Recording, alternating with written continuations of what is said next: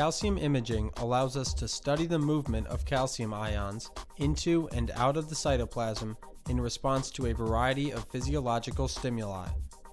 To begin calcium imaging experiments in cortical neurons, cells are loaded with the calcium indicator dye Fura-2 AM, mounted on a perfusion chamber in Fura-2 free media, and placed on a fluorescence microscope where they are hit with light at 340 and then 380 nanometer in wavelength, which is absorbed by the dye.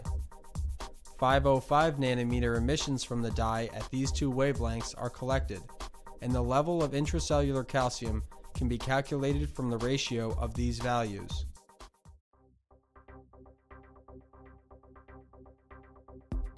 Hi, I'm Odmara Barreto from the laboratory of Ricardo Dolmetsch in the Department of Neurobiology at Stanford University. Today we will show you a procedure for measuring intracellular calcium elevations in neurons. So let's get started.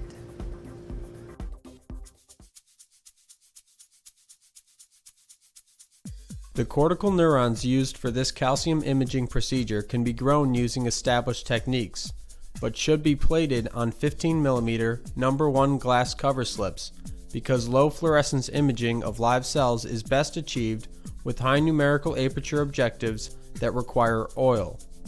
In addition, we pre-coat the glass cover slips with polyornithine and laminin in order to prevent the cells from detaching or moving during imaging experiments. A variety of physiological solutions, including cell culture media, can be used for calcium imaging experiments. However, make sure that the solutions